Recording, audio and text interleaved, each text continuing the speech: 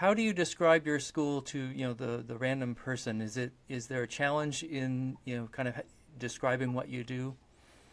I think it depends on who you're describing it to. I think that, some people, because of their own ideal of schooling, come with their own opinions on it.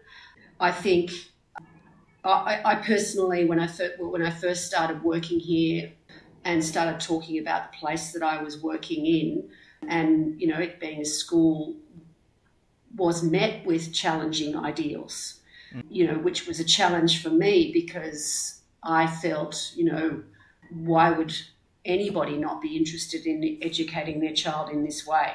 But it isn't for everybody. And I think that the longer that you hear and that you experience, you have the Currambenna experience, you find your words carefully.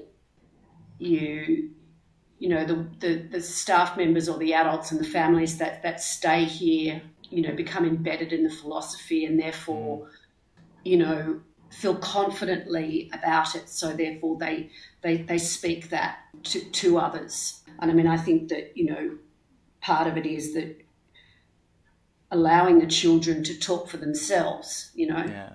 And when we have information mornings and we have days where, outside families come in for, as potential, families into the school, that the older children are always brought in to talk. And part of the feedback, the most positive feedback is that when the families and the adults hear the children speak from their own perspective, they're always sort of so blown away by their ability to communicate.